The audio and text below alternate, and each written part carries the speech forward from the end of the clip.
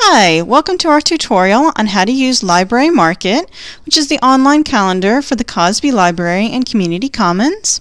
This is where we'll have all of our virtual programs posted, as well as any other events or contests we have going on. And there are a few tricks to be able to use this calendar like a pro. And I'm going to show you how to search for a program and how to register for a program. When you first go to the website, which is cozbylibrary.librarymarket.com, it will automatically default to the current month. So for this month it's July. You can use these left and right arrows to navigate to another month. You can also view upcoming programs in tile form. So tiles showing each of the different programs.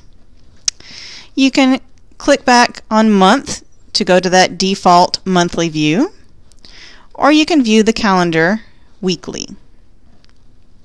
Let's go back to that monthly view.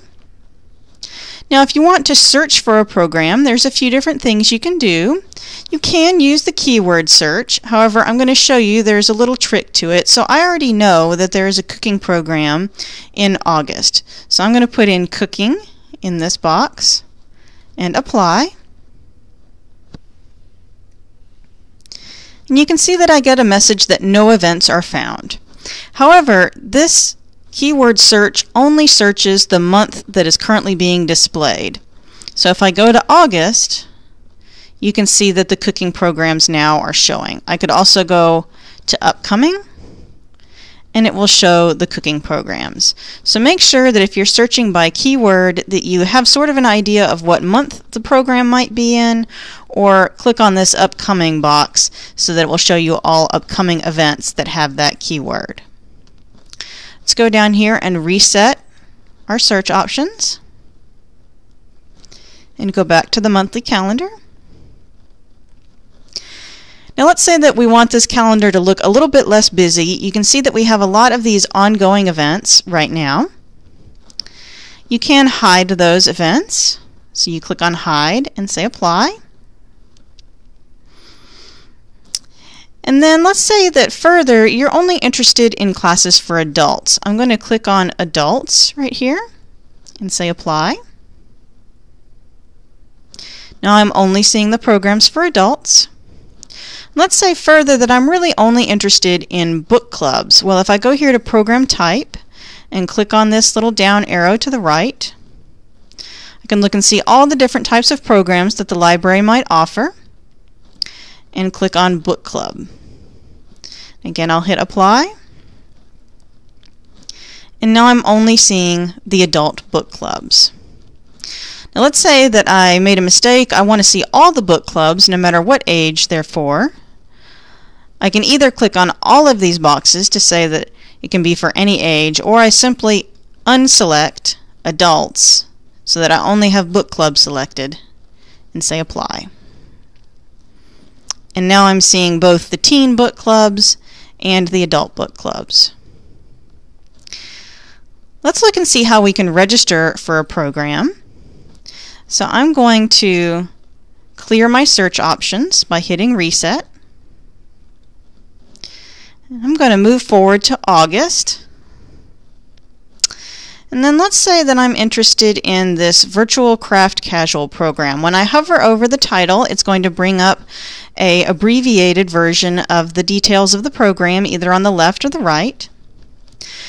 And anytime I see one of these little boxes with the pencil in it, that means that I'm going to have to register for the program. And because all of our programs right now are virtual, they do all require registration because we need to send you some important information about how to access the program on Zoom.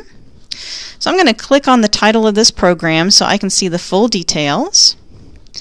It will show me when I can register for this program, what age group the program is for, how many seats are remaining, and if there's a wait list for the program, it will also show a wait list if the program is full.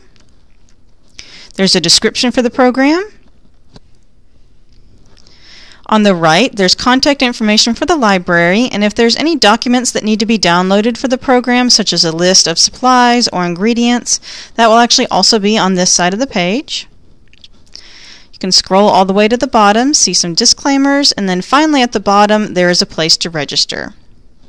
In order to register for the program, you would put in your first name, your last name, your date of birth to confirm with the system that you are of the correct age to register for the program. You need to put in an email address, and this is the most important part because we will need to email you the login information for Zoom so that you can access the class. Without a valid email, you will have no way of getting this information on how to access the Zoom class, so make sure that this is a valid email that you can access. You put in a phone number, and you can put in special notes. However, if you do have a question about the class, it's much better to email cozbyprograms@coppelltx.gov so we can answer your question right away. Once you've entered all of your information, you'll click on Register.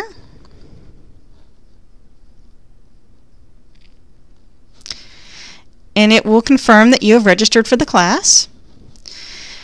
After you get your confirmation up here, you should also get a confirmation email, and usually that email will have the Zoom information for the class. If it doesn't, if it's just a plain confirmation email, then you will probably receive a second email about 24 hours before the class that will have the Zoom information in it. So you should always receive at least 2 emails, a confirmation email and a reminder email 24 hours before the class. One or both of those should have the Zoom information. If you never receive your confirmation emails and you don't get the Zoom information, be sure to contact cozbyprograms@coppelltx.gov, so that's this email address right here, and let us know that you didn't get the information for the class so that we can email that to you again. You're also welcome to call us if you have questions about the programs or about registering for programs. So that contact phone number is 972-304-3658, and we hope to see you at an upcoming virtual program.